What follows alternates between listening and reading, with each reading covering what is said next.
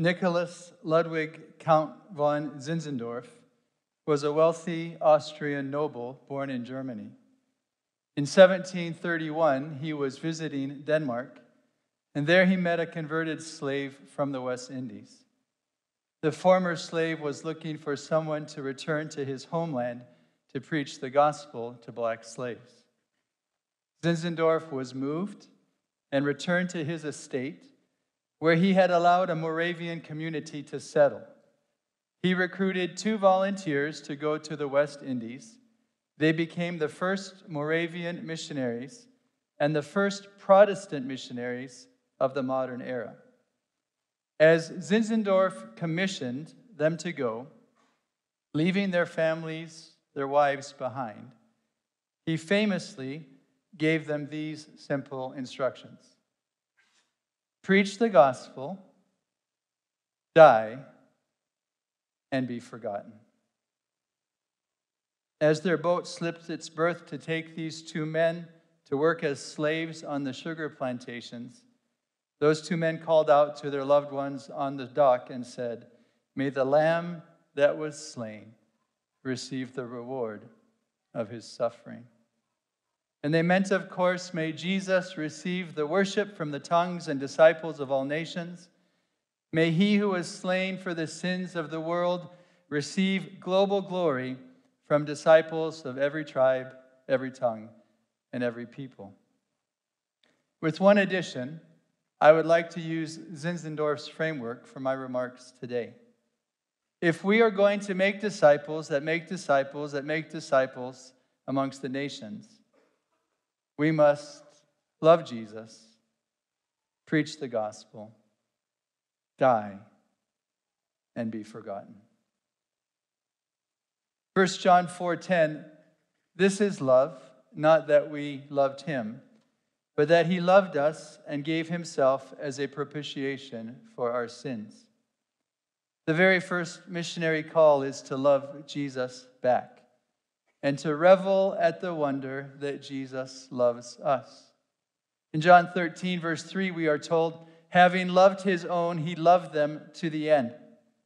I recently was in a meeting in the Arabian Peninsula where a mature believer from Saudi Arabia, shared the devotional with us, and he was just reveling in the love of Jesus and speaking out of this text in John 13.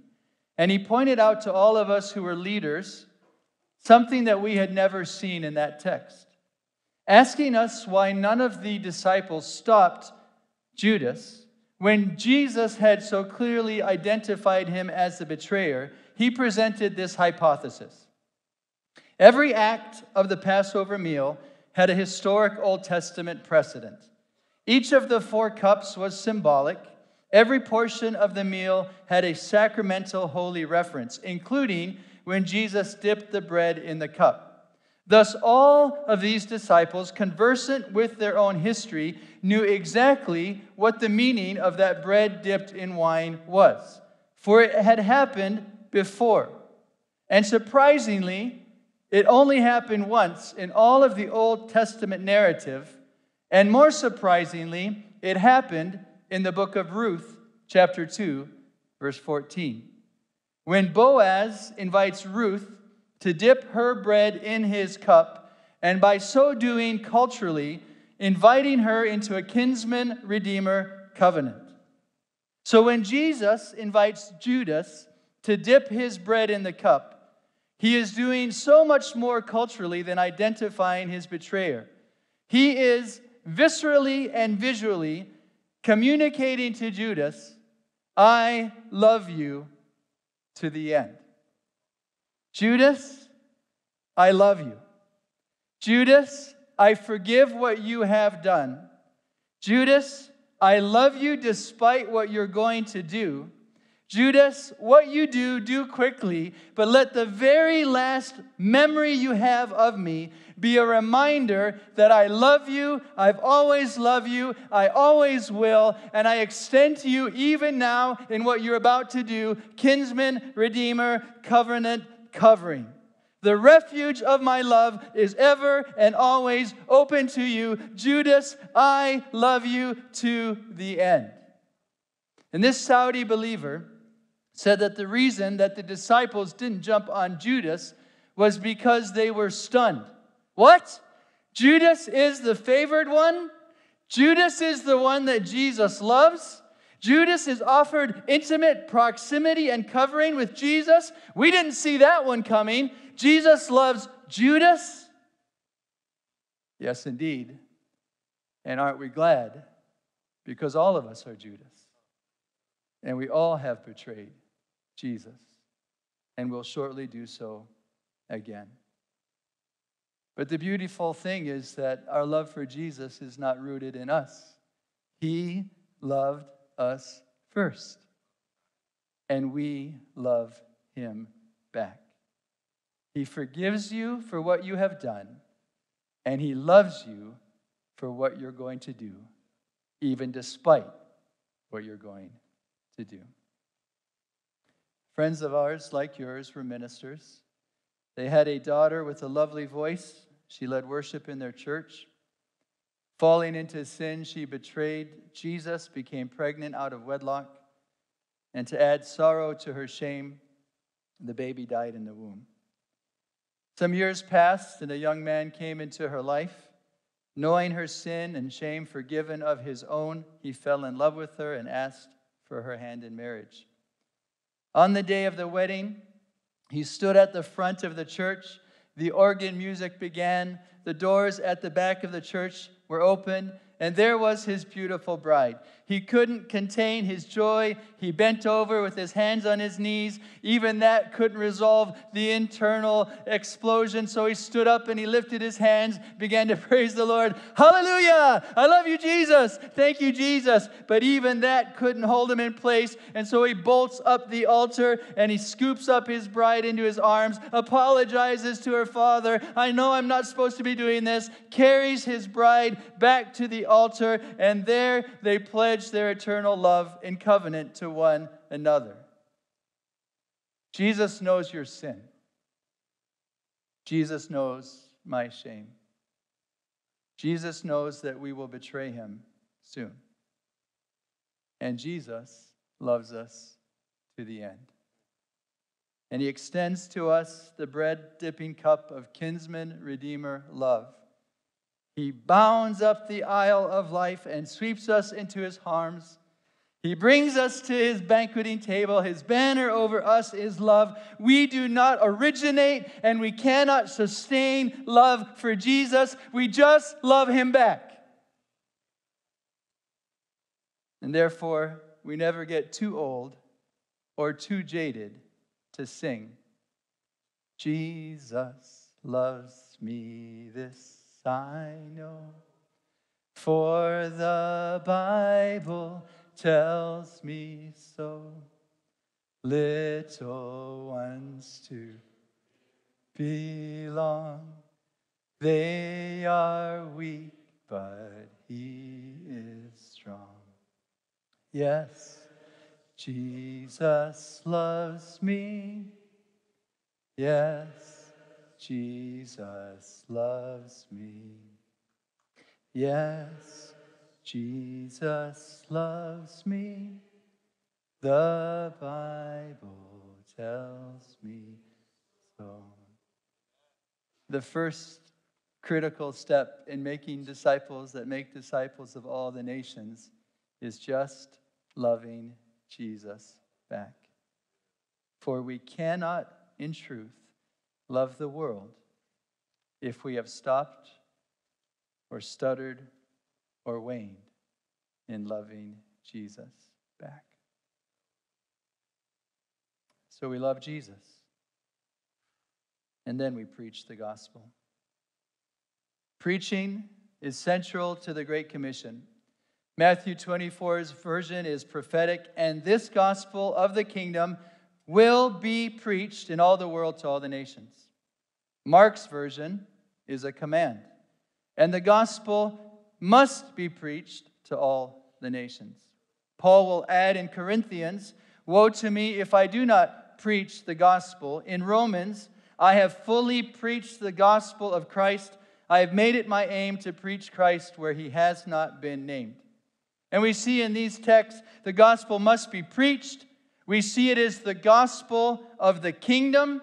And we see that the gospel of the kingdom must be preached to all the nations. Second Temple Jews had a very clear understanding of what the gospel of the kingdom meant.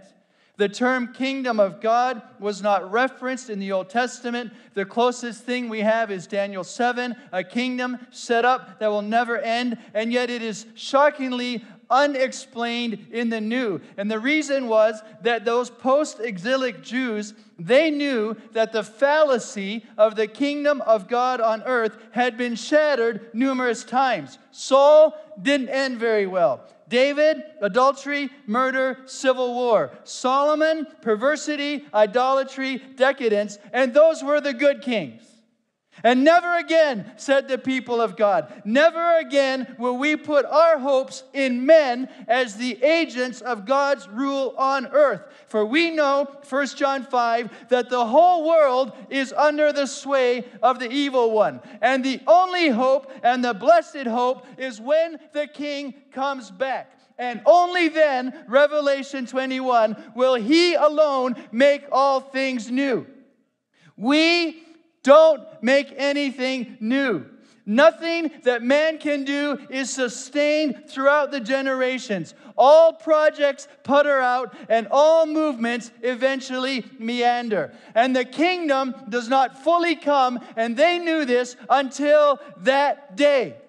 And on that day, the king will come. And He will judge the living and the dead. And not until that day will all be revealed and all be restored. And on that day, the wrath of God will be outpoured. And we are saved by faith through grace against that day. For the gospel of the kingdom is simply this: God saves us. God saves us from God. God saves us from God, for God. The love of God saves us from the wrath of God, for the glory of God. Friends, let us preach that gospel amongst the nations. We are not to preach sugar or medicine. We are not to preach self-help psychology. We are not to preach cutesy, comedic, courteous little TED Talks. No, with fire in our eyes and love in our hearts, we are to preach the love of God saves us from the wrath of God for the glory of God. And if everyone loves our preaching, and if everyone speaks well of your sermons, then whatever you are preaching, it's not the gospel of the kingdom. Preach Jesus the King.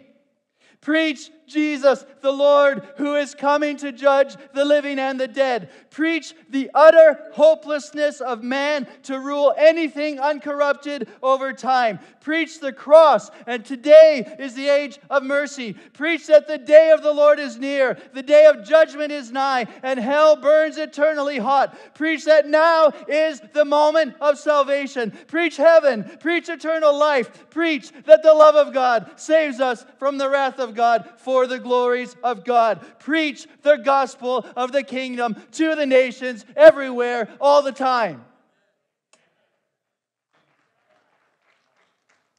Adam worked with us in Sudan. When all the missionaries were kicked out, 2012, our local partners were arrested. Some were beaten, some were abused.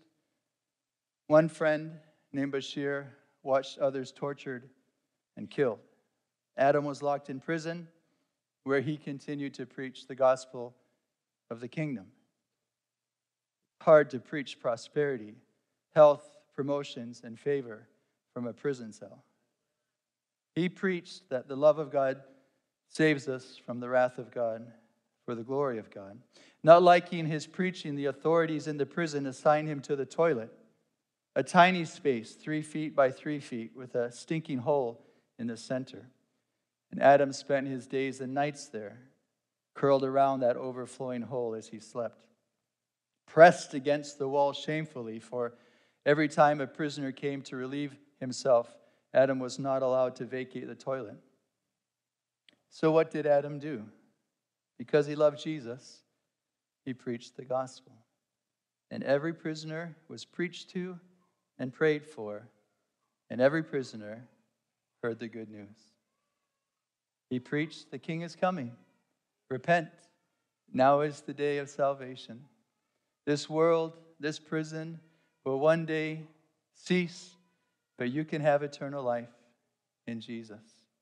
The guards were confused why so many prisoners exited the toilet smiling, so one of them donned prison clothes to go in and see what Adam was doing. He entered the toilet as a prisoner. To him, Adam preached. The guards were shocked and so released Adam from prison in due time. Months later, Adam's sitting on a bus. A stranger sits down next to him. You might not remember me, he said, but I was one of your guards. You preached the gospel to me in the toilet. Please tell me again, how does the love of God save me from the wrath of God? And they joined hands in prayer on that city bus, and Adam led his new brother into the kingdom. We are primarily commissioned, we are ordered to preach the gospel of the kingdom. Not to build schools, not to drill wells, not to rescue the trafficked, not to teach English, not to run businesses, not to feed the hungry. I do all of these blessed and commendable acts of love, as should you. But first, I am called to love Jesus, and second, I am called to preach the gospel of the kingdom.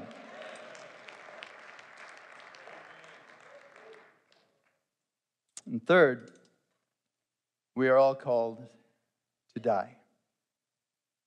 An anonymous missionary wrote, "Our God bids us first build a cemetery before we build a church or dwelling house, showing us that the resurrection of the nations must be effected by our own destruction." My wife and I were recently on an island in the Middle East. It is completely Muslim. There is not one believer on that island. Some of the missionaries have been laboring there for 20 years. We sat with that small, valiant band, and one of the leaders told us, "We've all gone in together and bought a piece of land. We fenced it, we tend it, we call it the everlasting ground. And we want to be buried here. It's our cemetery. For we have given our lives to the people of this island. We now want to give them our deaths. For on that day of resurrection, we will by faith rise with many of our local friends." Should Jesus tarry, we are all going to physically die. But there is an antecedent death required of every missionary and every minister. And that is dying to self. John 12:24. Unless a grain of wheat falls to the ground and die, it remains alone. If it dies, it bears much grain. Galatians 2:20. I'm crucified with Christ. Nevertheless I live. Yet not I, but Christ lives in me. And the life I now live in the body, I live by faith in the Son of God, who loved me and gave himself for me. If we say yes to loving Jesus, if we say yes to preaching the gospel of the kingdom, we are also going to have to say yes to dying to self. All of you who are ministers know that no one calls you with good news at 3 o'clock in the morning. A friend of ours in Sudan named Sarah called with tears. Her 20-year-old daughter, a mother of a toddler, was dead. I drove to the hospital and loaded that barefoot corpse into the back seat of my double cab pickup. She was laid on the laps of weeping relatives, and I remember the print of her feet on the back window as her stiffening legs would not bend, and so I had to force the door closed against them. Played worship music in Arabic and drove to Sarah's home. She cried as she sang along, "It is well with my soul." It was a full moon. The body was placed on a sisal rope bed in the middle of the courtyard. Mourners began to stream to the home through the night wailing. It was a simple mud house with simple mud courtyard walls. And I sat in the shadow against one wall watching, and then the Lord spoke to me. "Go, lay your hands on that woman and raise her from the dead." I argued a little bit, but eventually obeyed. Many weeping women sat on that bed, but I leaned through them put my hand on the head of the deceased, and simply said, "In the name of Jesus, rise." And the woman sat up. My heart leaped, but then fell again as the woman fell back prostrate. She'd always been dead, but when I had reached through the crowd to pray for her, some hefty women sitting on that rope sisal bed stood up, and the rope shifted, so the body jerked up and then just fell back dead again. She had never been raised from the dead. And at that point, I got embarrassed and angry. And so I left. And I got in my car, and I began to drive home, and I had a conversation with God. I trusted you, and now both you and I look foolish. And the Holy Spirit, in his gentle way, asked me a question in my spirit. If she would have been raised from the dead, what would you have done next? And after thinking, I had to confess to him, I would have gone home and written an email. I would have given Jesus the headlines, but made very sure that every supporter and every reader knew that I had been involved in raising a woman from the dead. And then Jesus softly said to me, "Until I can trust you with my glory, I cannot trust you with my power." It's not enough to physically die. Oh, yes, to be with Jesus on that day is far, far better. But what Jesus needs, if we are to make disciples and make disciples amongst all the nations, is for us to be dead now. For we don't get to resurrection power until we're 100% dead. Dead to popularity, dead to glory, dead to position, dead to status, dead to reputation, dead to honor, dead to the applause of man, dead to all of this by means of crucifixion. I am simply saying this. Jesus wants us to love him, to preach the gospel, and to be crucified. In Psalm 116, verse 15, the text says, "Precious in the sight of the Lord is the death of his saints." There is something beautiful and precious to Jesus when his people die to self well. I know that the text probably refers to those who are dying in the faith, but I think we can also apply it to dying to self. Ronald Rolheiser said, "Before you get serious about Jesus, first consider how good you're going to look on wood." And beloved, we can't get to that wooden cross alone. We can't crucify ourselves. We can't die to self in the power of self. We need others to help us die. Think about this physically. Can anyone really crucify themselves well? You might be able to drive one spike through your own feet, and in a surge of adrenaline, writhing in pain, maybe grab another one with this hand and drive that nail through this hand. And if you, by some superhuman effort, were able to put a spike in your own feet and one in this hand, how physically would it be possible to crucify this hand? You can't physically do it, and it's true also spiritually. You cannot crucify yourself spiritually. And if you try, you just turn out like a super spiritual, self-satisfied prig that nobody wants to be around. So do you know what Jesus does? He takes the hammer and he hands the hammer to the one who is near. He gives the hammer to your spouse or your child or your board or your pastor or your follower or your friend. And he assigns them, the one who is near, to crucify you. And he asks you to like it and to thank them. Why? Because on the other side of death is resurrection power. And you do not get to resurrection power until you're 100% dead. Not 50%, not 75%, not 99% dead. If you wriggle off the cross that Jesus has assigned you, if you escape the blows from the hand of the hammer of the one that is near to you, and you haven't gone all the way to the death, all you are is a mangled mess, and you do not attain resurrection power. The only way to get to resurrection power is to be all the way dead. And when Jesus said, all power in heaven and earth has been given to me, therefore go and make disciples of all the nations, he could only say that post-crucifixion because nobody gets to resurrection power until you're all the way dead. My wife Jennifer said to me a few months ago, we have lots of people who want to be martyrs, but not very many who want to die.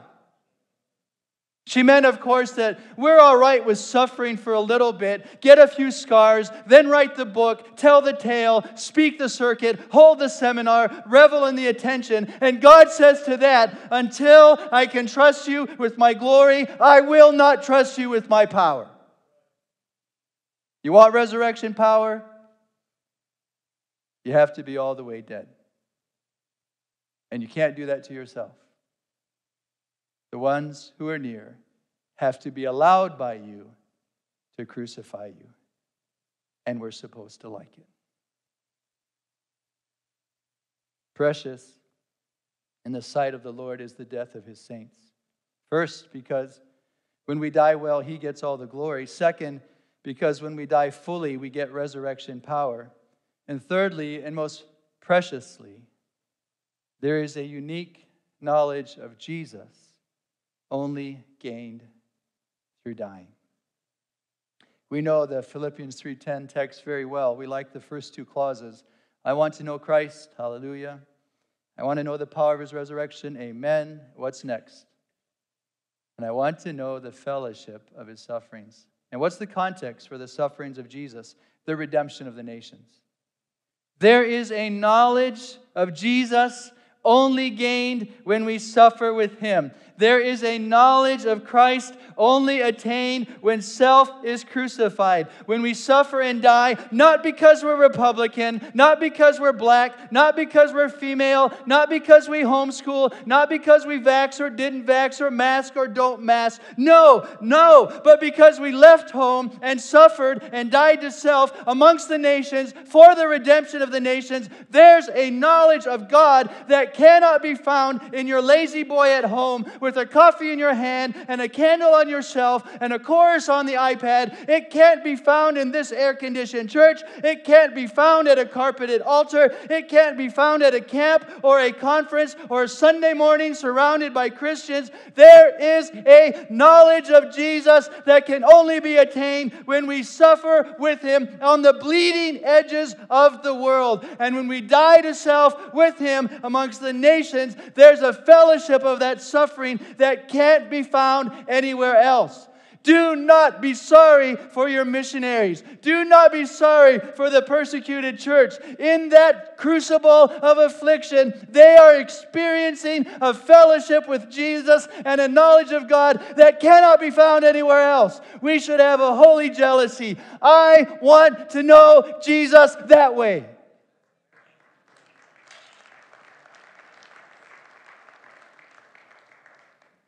Wouldn't it be wonderful, brothers and sisters, if our diagnostic question for one another when we gathered at events like this was not, so how many are you running, but how well are you dying? Precious in the sight of the Lord is the death of his saints. And in that, there's a sweet knowledge of Jesus that cannot be found anywhere else. Love Jesus, preach the gospel, die, and be forgotten. Frank Boreham, in his book, A Bunch of Everlastings, tells the story of Hugh Latimer. I'll paraphrase it. Latimer was born to a family of farmers, studied Latin age 4, went to Cambridge, was elected a fellow of Clare's College, ordained a priest and a chaplain, 1522.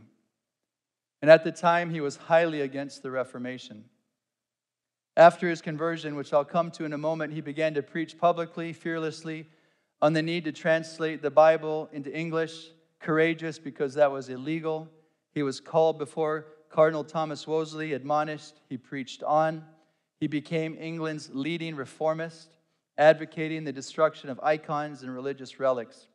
Latimer was beloved in England. He preached in the people's tongue. When he walked the streets, men and women would leave their work, stand and stare, many pressing in just to touch the hem of his garments. Because though he was a bishop, he acted like a commoner. He spoke truth to power, and the people loved him for it. He fearlessly attacked those in power. He bearded them in their own den, and the streets would cheer for him as he walked to Whitehall to preach another sermon on righteousness against corrupt politicians, shouting, "Have at them, Father Latimer."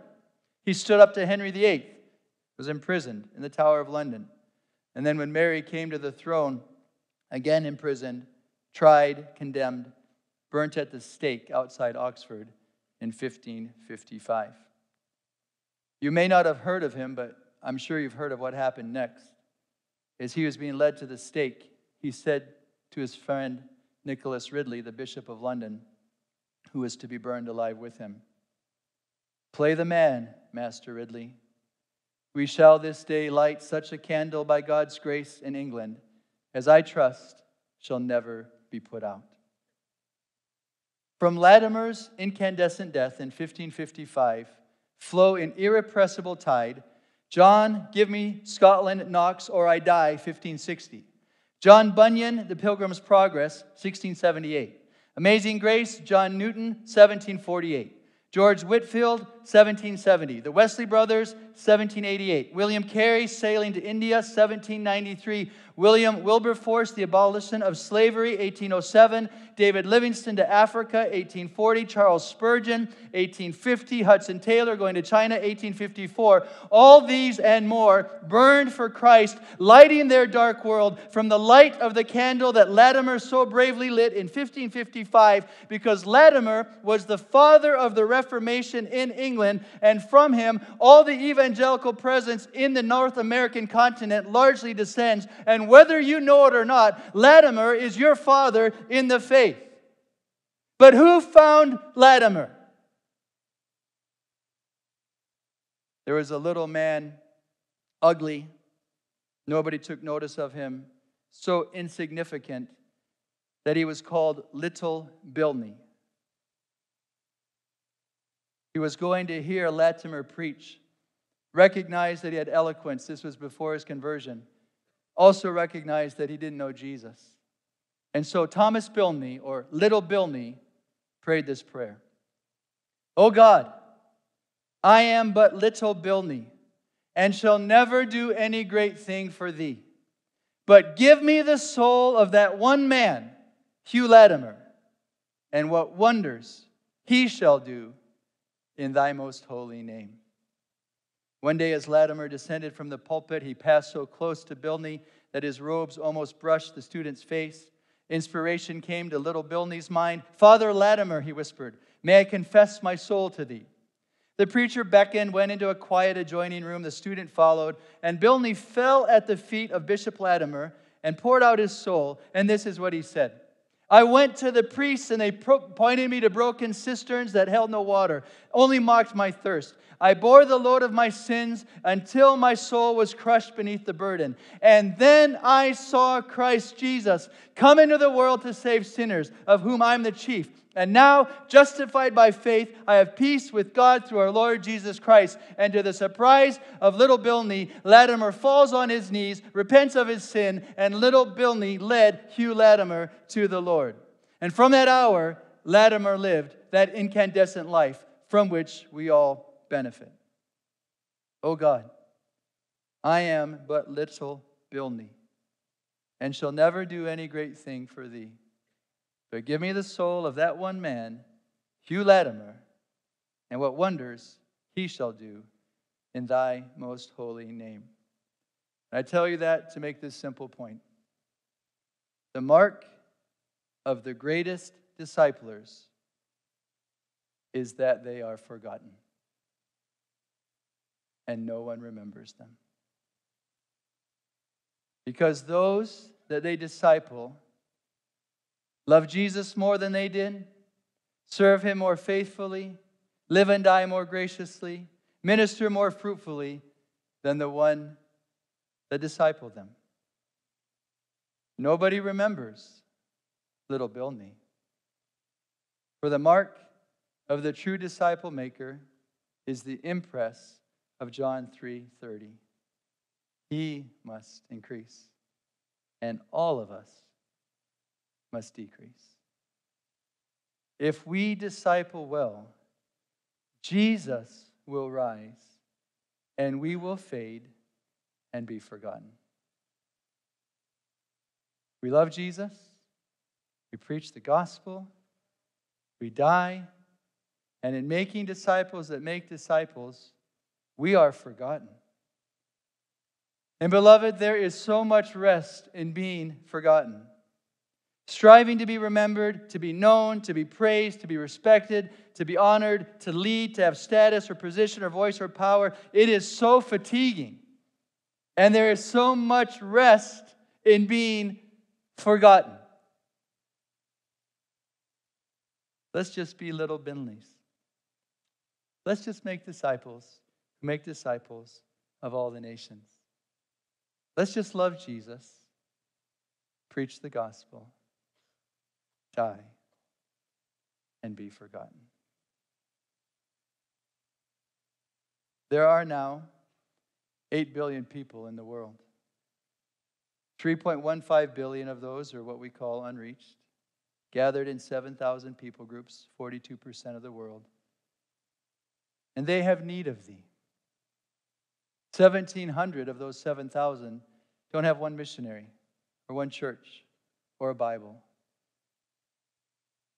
What is most needed in the world today, what is most needed amongst the nations, is not programs, it's not money, it's not visits, it's not pity, it's not buildings, it's not projects, it's not blame. What is needed is you. The Lord has need of thee. What is needed is disciple makers, disciples that make disciples that make disciples.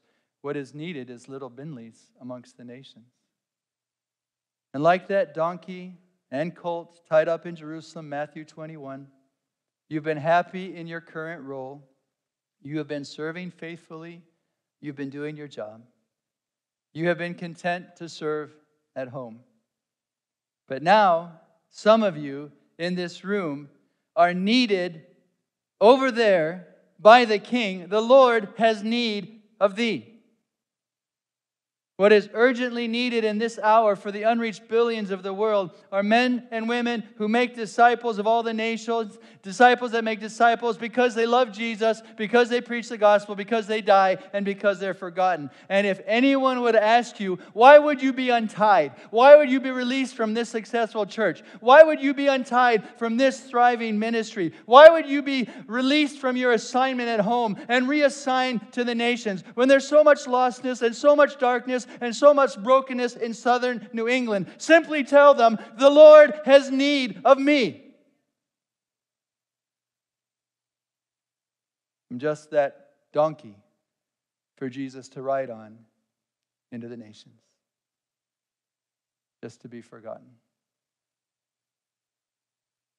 Jesus is stirring you tonight by his Spirit that no matter whether your assignment is to continue here or your assignment is to change for the shared calling of making disciples that make disciples of all the nations.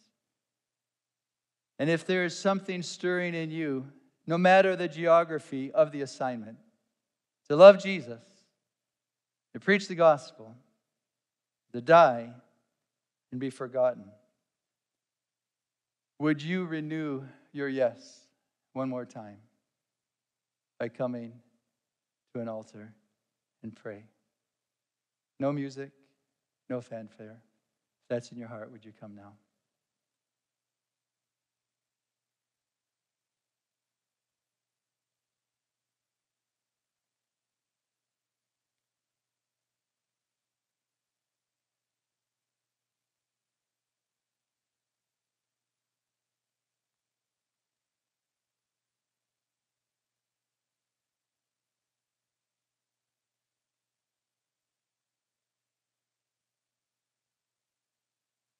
Wherever you are, would you make it an altar?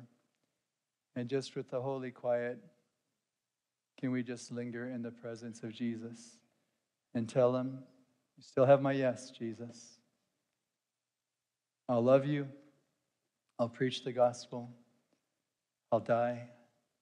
And I'll be forgotten. Let's all find a place to pray.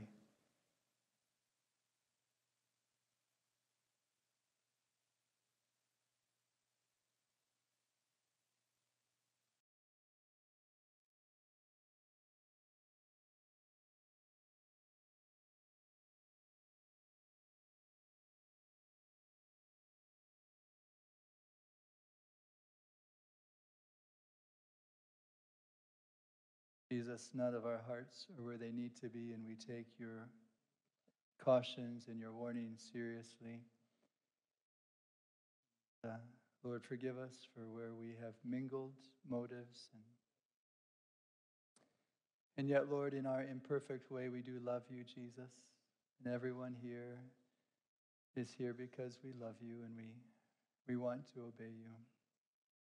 So even though we are imperfect in our obedience and our love, Jesus, and we repent of that, we do love you and we want to say yes to Jesus. We want to give you a fresh yes, a new yes, an old yes. Just say, yes, Jesus, we're going to love you back. Yes, Jesus, we're going to preach your gospel. Yes, Jesus, we're going to die to self.